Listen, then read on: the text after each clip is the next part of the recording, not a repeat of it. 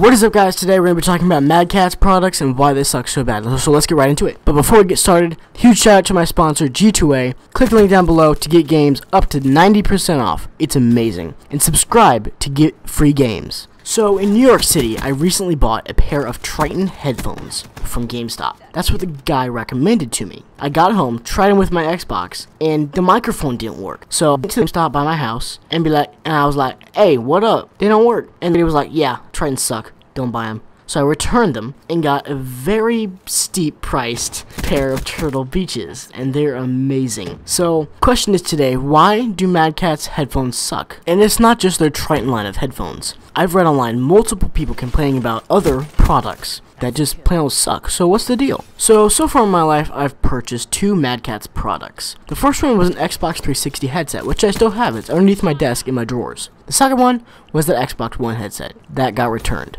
The only reason I still have my Mad Catz headset for the 360 is because they worked, and I was too poor to buy anything Turtle Beach. The headset for the Xbox One worked 100% perfectly with my phone, the platform it was not intended to work with. So as soon as I found out that I wasn't the only one having problems with that headset, the next day I went to GameStop and returned them.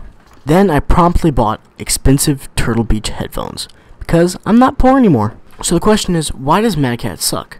Well, the answer is, Mad Catz sucks because they're focused on price, not quality of product. So you buy something, $40, you're paying $40 for like a $10 headset.